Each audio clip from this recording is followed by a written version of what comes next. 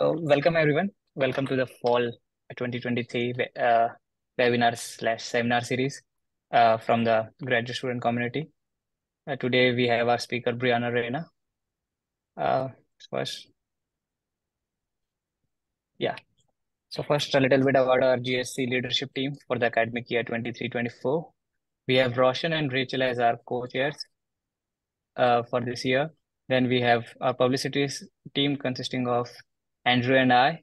Then we have a youth support team. We have Anirban, Swapnil, Mayank, Mohammed, Latif, Pilani, Noreen, Suraj, Sivayesh, and Louis. And we are all working under the wonderful mentorship of Dr. Farooq Mistry. We have our regular leadership meeting for GSC on Wednesdays at 5:50 p.m. Via Zoom. So if you would like to join us, please contact Rachel and Roshan. We can send you the invite link. Also, if you do decide to join us, uh, please become a member of our GSC leadership team on Engage also by scanning this QR code. Okay. And we also have a LinkedIn page and a Facebook page where we post all our upcoming events. So do check those out. And if you want, we can send the link for those as well, or you can scan the QR code here. Then we have a YouTube page where we upload all our webinars. So in case there is any particular webinar that you would like to rewatch it or you missed it, you can go check the YouTube page out and see the videos. We have a Dave and Susan Bird team room, which is available for all GSC members to use, and it has some basic amenities like couches, whiteboard, coffee pot. So if you want a place to get work done or just hang out, and you need access, please email us. We can provide that. Just a reminder, during the webinar, we will be sending out the link for the Google form for the sign-in. Please do fill that out. It helps us keep a track of the number of attendees for our each webinar. This helps us get funds. So please do fill that out. So with that, we have today Brianna Reyna. She is a senior test and evaluation engineer at Boeing at Oklahoma City, and she is going to talk today on systems engineering role in the aerospace sector.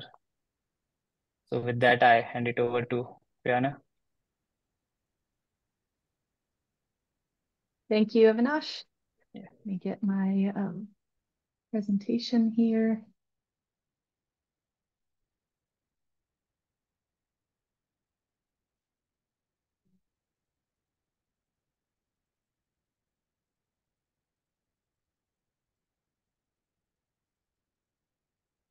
Can you see my screen?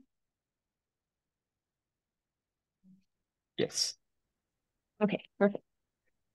Yes, so like Avinash said, my name is Bri Reyna. I graduated from OU in 2015 with my degree in mechanical engineering. I started working for Boeing shortly after graduation as a systems engineer on our B-1 bomber program. So I did that for about a year and a half, working with our flight deck avionics. We were doing some display upgrades in the cockpit.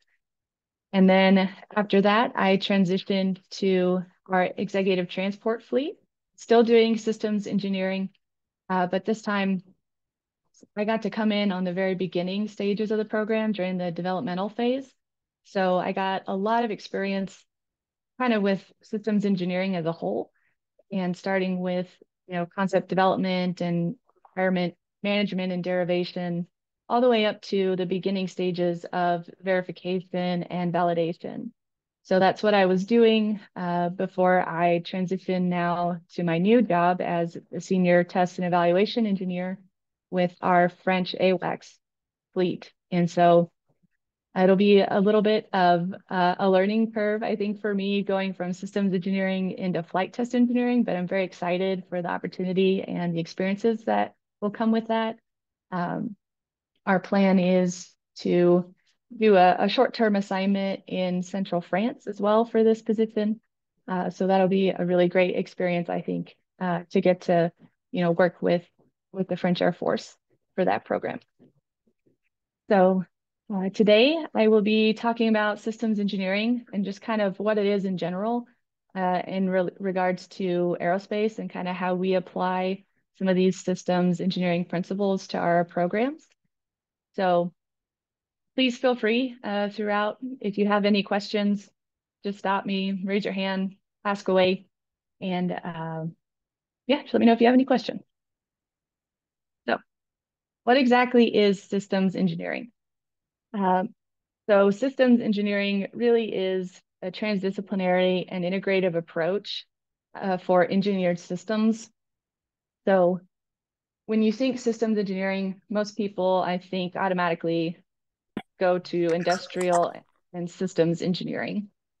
So systems engineering itself does pull on some of those tenets, but it's kind of its own discipline in itself. So as a systems engineer, we're concerned with both the technical side as well as the business and kind of project management side of a program. So we kind of wear many hats, I would say, as a systems engineer. And, we kind of have to maintain a big picture view of our system as a whole, which is the aircraft itself, and then all of the subsystems and other equipment that are going to be, part of that overall aircraft system. So a system can consist of many different components, different elements, various subsystems. It can include hardware, it can include software, firmware, even people, information, and various services. So as a systems engineer, you kind of have to become a subject matter expert in all of these various components and elements of these subsystems to make sure that you're able to successfully integrate all of these subsystems onto an aircraft. And so as a systems engineer, we like to use what's called systems thinking, which basically is just, kind of how I described earlier, is just having a holistic view of your entire system and also taking into account and being able to recognize interdependencies and how, things are interrelated to each other and kind of how they use each other to function in order to achieve your overall goal or objective mission performance that you're trying to achieve. So as a systems engineer, I get to work a lot with various specialty teams within our programs. So for example, we have, air vehicle designers, we have electrical designers, we have our system safety team, and we have our stress analysts as well. We work with our human factors team, just a lot of different people. And so it's very important as a systems engineer to have those cross communication skills as well and really be able to take, complex integrated ideas or these systems and be able to, translate it over to, okay, what does my safety engineer need? What does my stress analyst need? What does my air vehicle engineer need? And be able to work with them and make sure that, everything that they are doing also aligns with whatever it is that you need that system to do. So it is a little bit of project management in there as well, just working with so many different teams. Um, we also have to take into account cost and schedule impacts, for anything that we do, as well as risk management. And so I've gotten a little bit more experience with the project management side with my recent job with our executive transport fleet. And so it's been really good to kind of wear that hat of the project side and see how that blends with the technical aspects.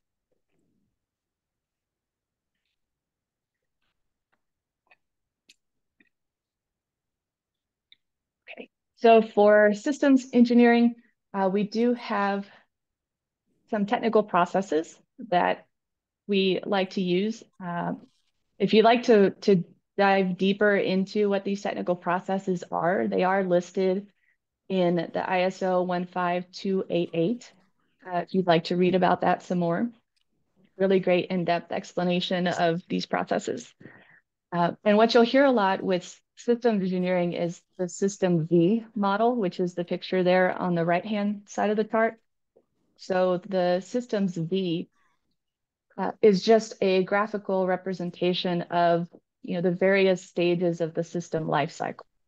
So the left side of the V is usually beginning stages of a project or a program where you're defining what it is that your system is needing to do.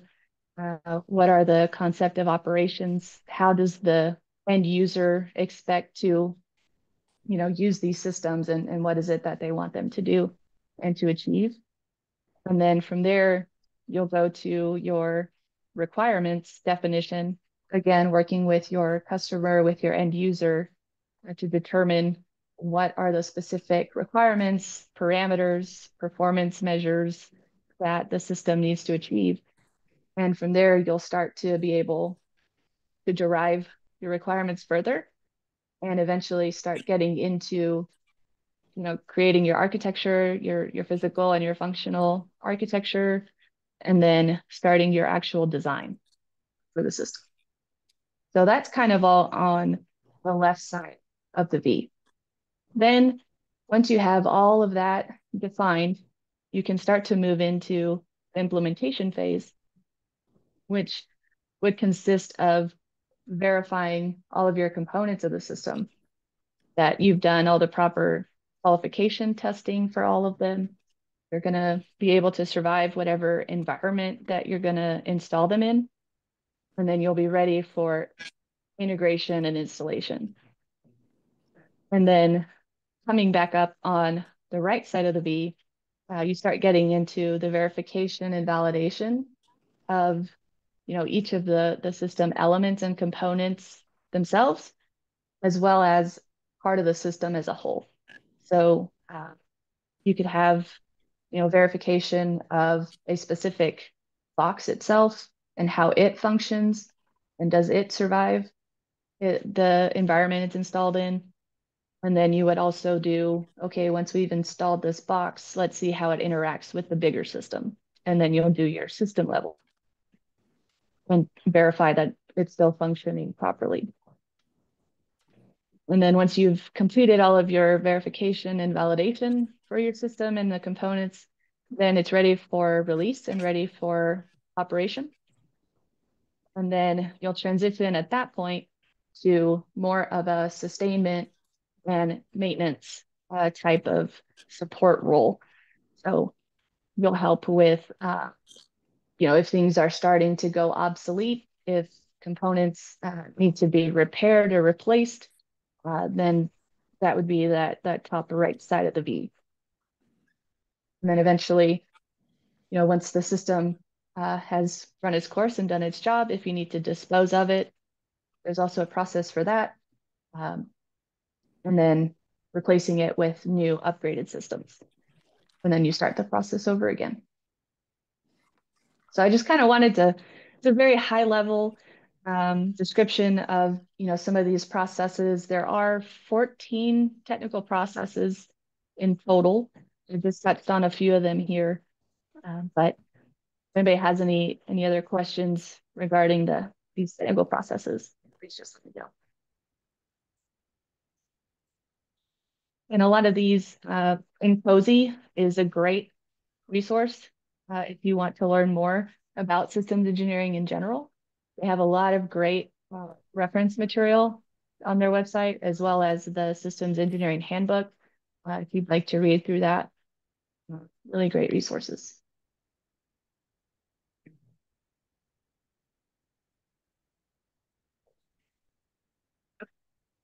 So now I kind of wanted to just walk you through a little bit about all of these processes and how I have seen them be applied in our programs that I've been a part of. So this chart is just kind of a step-by-step walkthrough, if you will, of how to apply some of these systems to an aircraft program or system. So at the very beginning, we have, you're going to receive your program requirements from your customer or from your end user. So this typically comes to us in a statement of work that we'll receive, as well as a deliverable list. So we know exactly what artifacts that the customer is expecting us to generate and that we will need to deliver to them for approval. And after we receive our requirements in these various documents, we'll take them, we'll digest them, we'll start to derive additional requirements that will then roll into a system specification document or a system requirement document. There are various other kind of design documents that we will work with those other specialty teams, like I mentioned earlier, to make sure that we are properly capturing everything that we need to. And so as we're deriving these requirements and creating these various control documents and design documents, we'll also have to consider what is our cost, what does our schedule look like, and kind of what is the scope of effort? How long do we think it's going to take for us to, go and get this equipment we need to verify these user requirements? How long is it going to take for us to, get them in hand, to test them and make sure they work properly, and then integrate them into the aircraft and finally deliver to the customer? And so we're pretty involved in that process with program management in determining what the level of work it's going to take, to achieve all of those milestones. So once we have all of our requirements derived and we have the scope of effort, then we'll move to, again, just writing those specifications, defining our size, our weight, power, cooling. Those are the major systems that we interface with on the aircraft.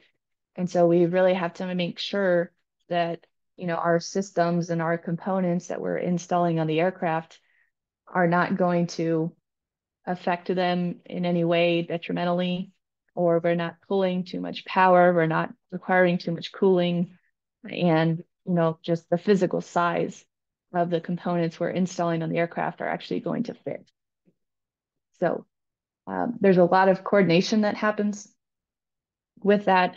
So that fifth hexagon there, we collaborate with air vehicle and electrical designers. So they do have technical design reviews that a system engineer would be a part of. So after we've, written and authored all of these requirement design documents, then we will use that as our basis going into these technical design reviews and making sure, okay, is their design and what they're designing going to meet all of these requirements that we have? And if they don't, then we work with the teams to figure out design change or materials change or whatever it might be in order to make sure we're going to be in compliance with those requirements. So it's very important for us as systems engineers to really technically know our system very well and our components very well, so that we can be that kind of intermediary with all of our technical design teams and the customer to make sure that everything is lining up the way it should. So after technical design reviews, then we will start to coordinate with third-party suppliers or the customer, depending on where the equipment is coming from, whether we're buying it or whether we're just receiving it from the customer. We'll work with them to conduct qualification testing. So a lot of this hinges on the specific aircraft that it's being installed on, because each aircraft can be unique in its environment. And so one aircraft might have, I don't know, certain cooling requirements for the cockpit versus another aircraft. One might be, you can't exceed um, 50 degrees, and the other one might be, oh, you can't exceed 75. So it just kind of depends. It depends on the aircraft. And so a big part of what we do as the system engineer is to do a research on the aircraft itself and operational environment that our systems and our equipment are going to see in their lifetime. So we try to make sure that, sorry, somebody have a question?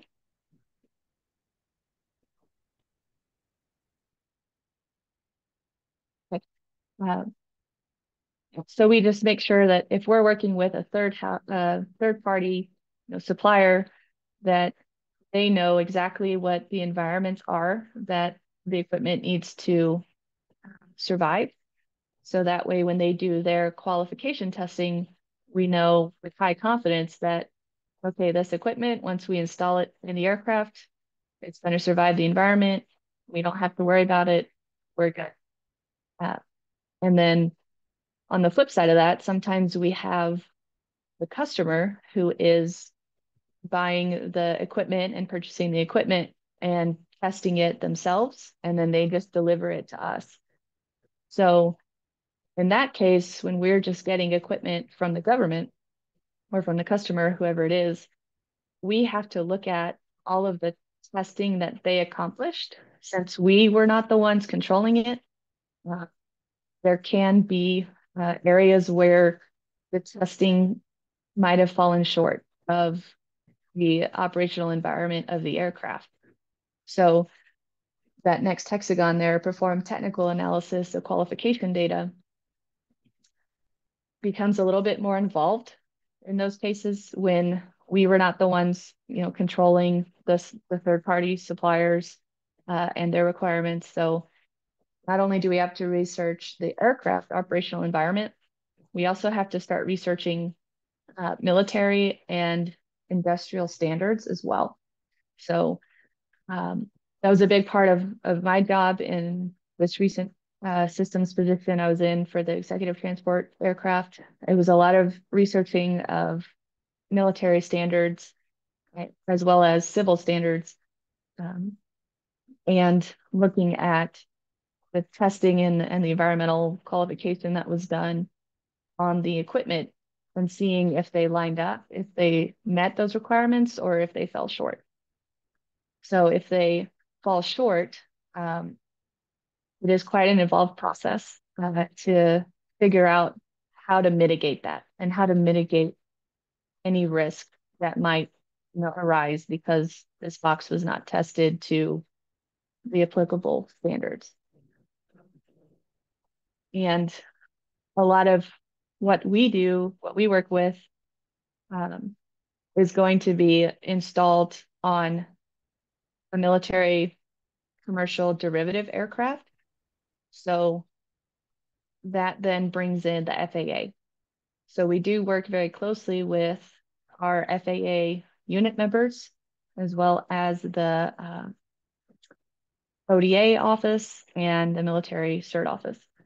So this brings in a whole nother set of regulations that we as the systems engineers have to be very familiar with and really get to know, so that when we're doing all of this technical analysis of qualification data, not only does it have to meet our aircraft operational environment, but we also have to make sure we're meeting the FAA certification regulations.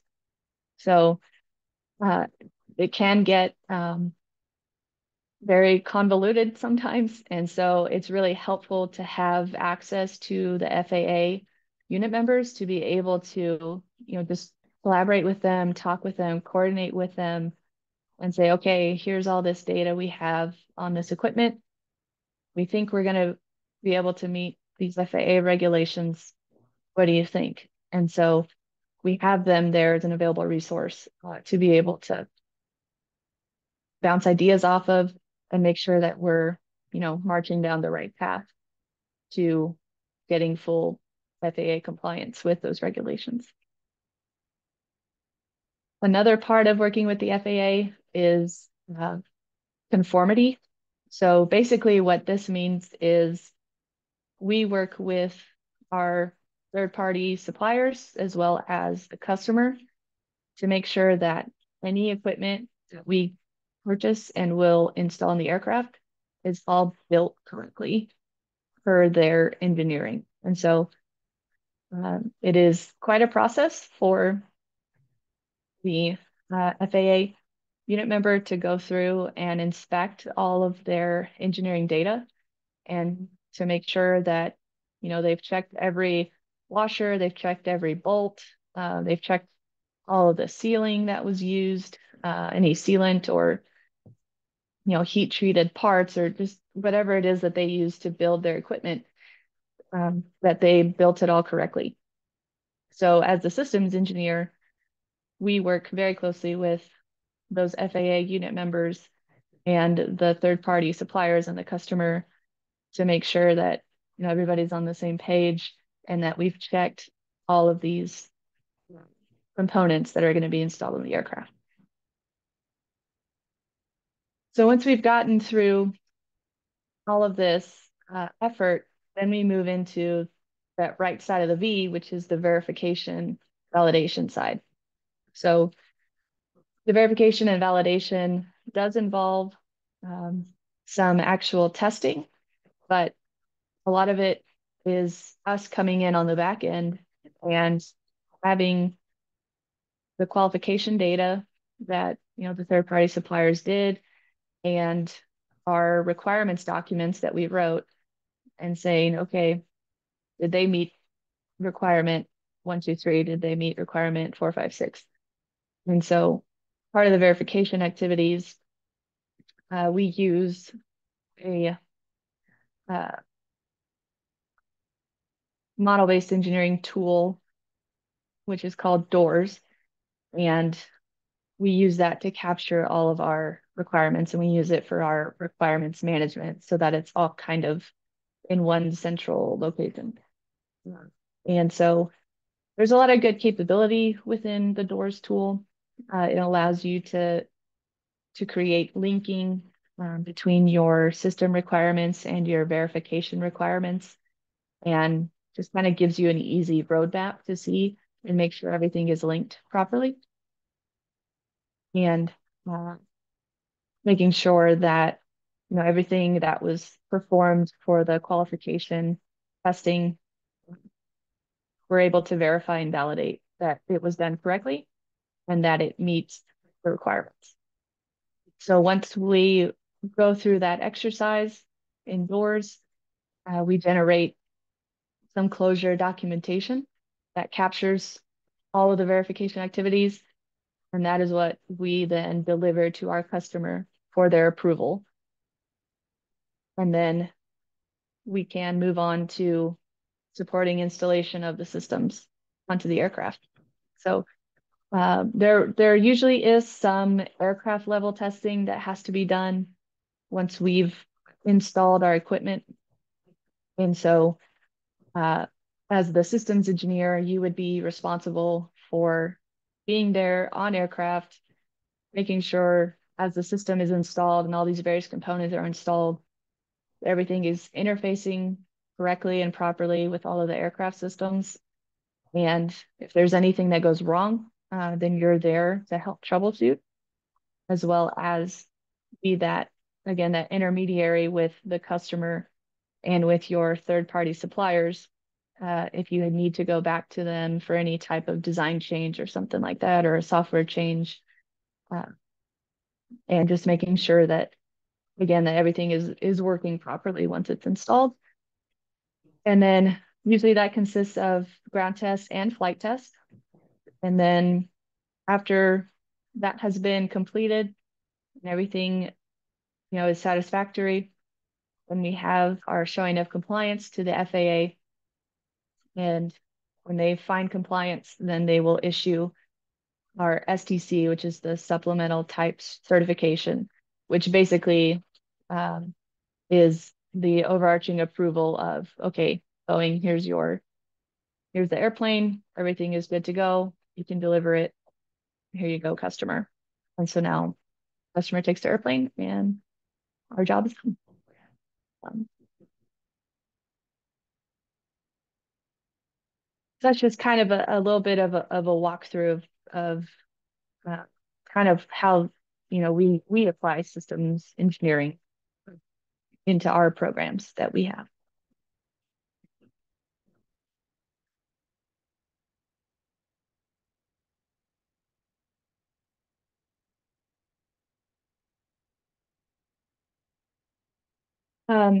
Like I mentioned, systems engineering is very much a transdisciplinary approach. So it does require a lot of communication and organization across multiple disciplines. So this process flow here is just a very brief snapshot of, what we might have to do to interact with, these various teams.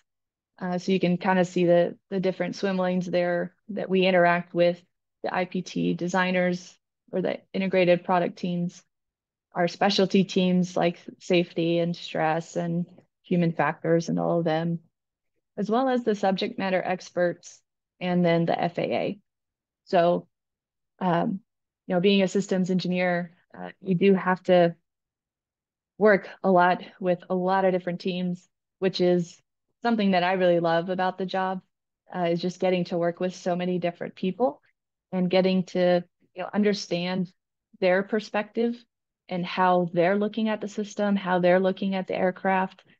And it helps you as the system engineer create that sort of holistic approach, holistic viewpoint, and making sure that you're thinking of things that maybe you normally wouldn't have because you've gathered all of these various perspectives from all of these other teams and all these other people. And so it's been really really great to get to learn, um, especially from the subject matter experts. They are our saving grace when we have these shortfalls in qualification testing, for example. We go to our subject matter experts and say, okay, how can we address this gap that we have? They didn't test to the proper vibration level, or they didn't test to the right temperature profiles. How do we still use this data that we have, and knowing our aircraft and our operational environment, are we still okay? Are we still safe to install these, components on the aircraft? That's our main goal, is making sure that everything on the aircraft is safe and it will not in any way, adversely affect aircraft itself or any personnel would be around the equipment, or even equipment that's located next to it as well. We don't want to damage any other surrounding equipment either.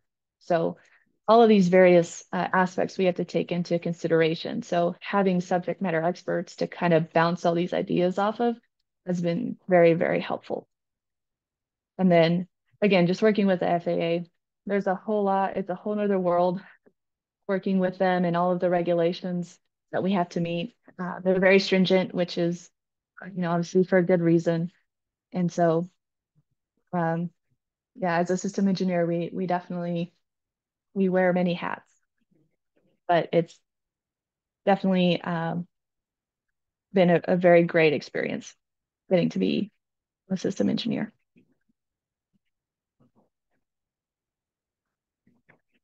So I just wanted to talk a little bit about model-based systems engineering. This is kind of where I think we're heading towards. So MBSE basically takes all of these, systems engineering processes and puts them into models that we can use to try to better get a handle on everything and to kind of create more centralized hubs of data for us to use. Because a lot of our projects and our programs right now are very document driven, and that's mainly because of our our customers, they require these actual, I'd say physical, but electronic, documents that they want us to deliver to them, whether it's drawings or specifications or, um, verification, documentation, whatever it may be. And so a lot of the issues that can arise with that is, having all of these various documents. They could be kept in various locations, and sometimes a change to a drawing or a change to architecture, or just a design change in general could drive a change, chain reaction to a lot of other documents. And if they're not all kind of centrally located in one area, it's very, very easy for something to get missed. So MBSE helps with that, and helps with risk reduction of, missing items, or also helping to detect any defects earlier in the system life cycle. And so I think a lot of our programs are trying to incorporate a little bit more of the model-based tools like Cameo. If you've heard of Cameo, we do use doors, like I mentioned. That is one.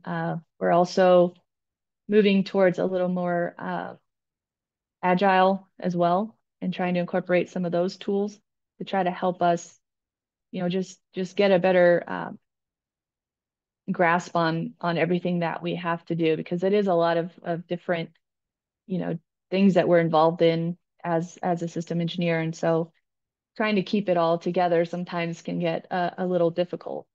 So I think MBSE is the way of the future for a lot of the projects that we're going to be doing.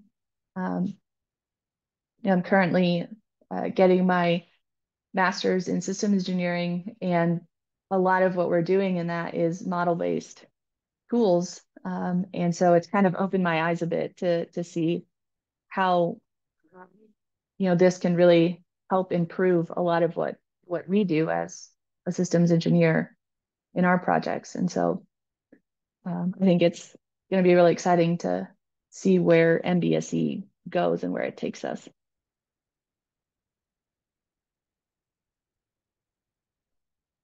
And again, I just listed the resources here in case you wanted to read more or learn more about systems engineering. So the NCOSE handbook, as well as the IEEE International Standards. Those are very, very great tools and resources. Systems engineering is very, very process oriented. So having resources like this is definitely super helpful. And I just have my email listed there in case you have any follow-up questions, or you just wanted to send me an email. So feel free to write that down, and feel free to email me anytime. I think that was all I had for my presentation.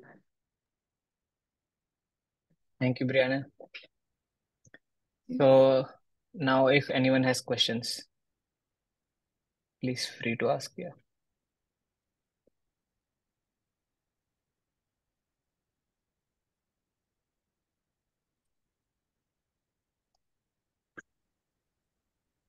Any comments, Diego, Prakash?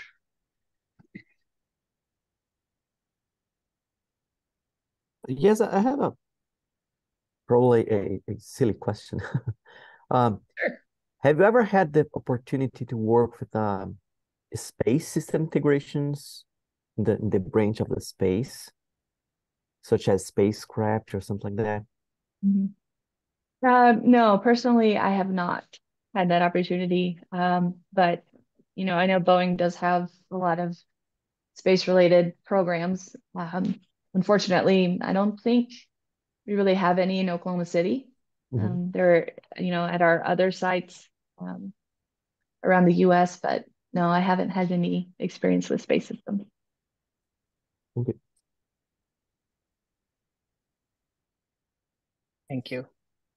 Any comments on model-based systems engineering from people? because this is a very interesting idea. Hi, may I? Yes, go ahead.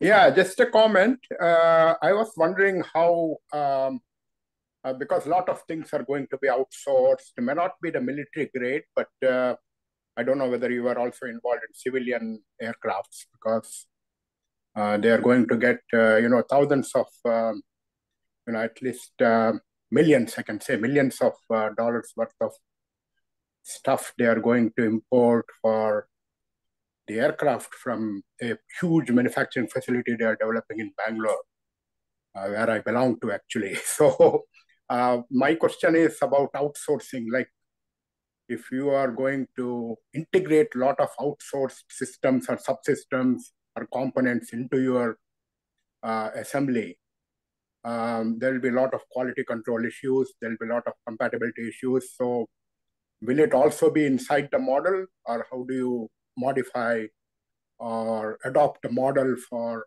accommodating stuff coming not in one plant, but it's going to come from all over the world, say? Then how do you accommodate that? Thank you. Right. Yes. No, good question. So a lot of that, comes down to working with our quality team. We do have a QA team we work with that is working with all of our suppliers as well, to make sure that, they are meeting appropriate standards, and, all of the parts that they're producing are meeting standards that they need to. And so we also make sure to write those kinds of clauses into our requirement documents that we would give to, let's say, a third party, test house or supplier. We write that in as part of the requirements that they will need to meet, and they'll have to produce artifacts that prove that, yes, they did meet all of these appropriate standards. Do we have anybody from Industrial and Systems Engineering here today? People from Industrial and Systems Yeah, hi, Engineering. Farooq. So what sort of comments, questions do you have for Bree? Because what she's talked about here is very much foundational to Industrial and Systems Engineering. Go ahead. Yeah, thank you for the presentation. It was really nice. And I'm working with Janet and Farooq as a PhD student in Industrial and Systems Engineering. And so it was really interesting to know about model-based systems engineering, because in one of our recent research work about designing public policy, we are using this concept as the foundational element, where we are trying to build up models which will integrate social integration strategies, social environment that we would have, and the problem structure. So basically, we are focusing on the environmental justice as of now, but it can be generalized to anything. So it was really interesting to know about how is it applied in the aerospace right now, and it was very insightful for that. So yeah, thank you so much. Yeah, and it's been really interesting to learn more about it. As I said in my master's program, currently we're using a lot of Cameo. Yeah. And so it's been, it kind of opened my eyes, like, oh wow, this would be really awesome if we were able to incorporate, more of this into our day-to-day jobs. And so I know it's starting to slowly, but it's definitely going to take a lot of effort, I think, for it to be kind of an enterprise-wide move, towards more model-based engineering. But I definitely see the positivity from it and how it could really, really help a lot. Yep. Thank you so much. Anybody else? Shadi, Shavas? Thank you very much for your presentation. It's very good and it's very useful. Your presentation shows a good path that's aircraft application perspective, I think. But for the research, for the customer service I don't know. Maybe it is very good if have some survey for the customers. Do you have a survey for this application?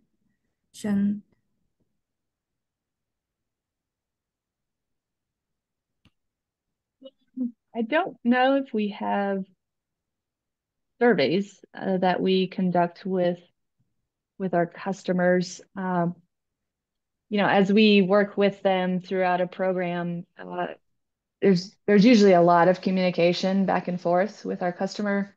That's also a big part of being the system engineer, is being that technical point of contact for the customer. So throughout the life of a project, we work very closely with them, especially on issues that may arise and how to, work through that and how can we avoid it in the future. So we do kind of work with them on that. Yeah. Okay, have some tools for the connecting the customers, and I think it is the your application that you shows. It's the connecting with customers and for the service of the customers, and I think it is very good. Have some survey, I think. If it is possible. I don't know. Is it possible or not? Yeah, no, I definitely think it would be possible. And I know that they do give us feedback, I think usually every quarter. And we'll have, performance reviews with them as well. And so we'll talk about various things, how we can improve, what did we learn, what can we do better, that kind of thing. So yes, we do try to get their feedback. Yeah, thank you. Thank you. Right. So Janet Allen, she offers a course titled Systems Engineering. And much of what Bree talked about today in terms of the V diagram, how it's implemented in NASA, not Boeing so much, but in NASA, the advantages and disadvantages of using the V diagram, and also model-based engineering, is covered by Janet Allen in a course titled ISC 5033. The title of the course is Systems Engineering, and it's on Monday, Wednesday in spring from 3 to 5 p.m. So those of you who are interested in it may like to take that course. I'm a great believer in systems engineering, a great believer in systems engineering and also model-based engineering. If you look at an engineering problem, it's not just mechanical or electrical or civil or something like that. The common language is computational models. The challenge then is to come along and say, how do these computational models talk to each other? Because the variables are different. The way in which the fidelity of the model is different. And models are approximations of reality. And if you have models that are approximations of reality, then a single point solution cannot be used to go along and make it happen, because that single point solution, when you use optimization, is on the boundary of the solution space, and it's at the very furthest place that you could have that. And the objective function has to be perfect. So how do you make that happen? So those are the challenges in model-based engineering. The idea that the models are approximations of reality, and then how do you find solutions that are relatively insensitive to uncertainty and noise?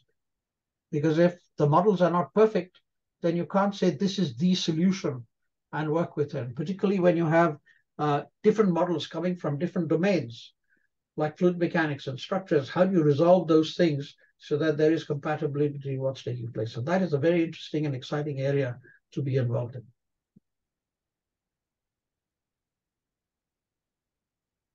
Anything else?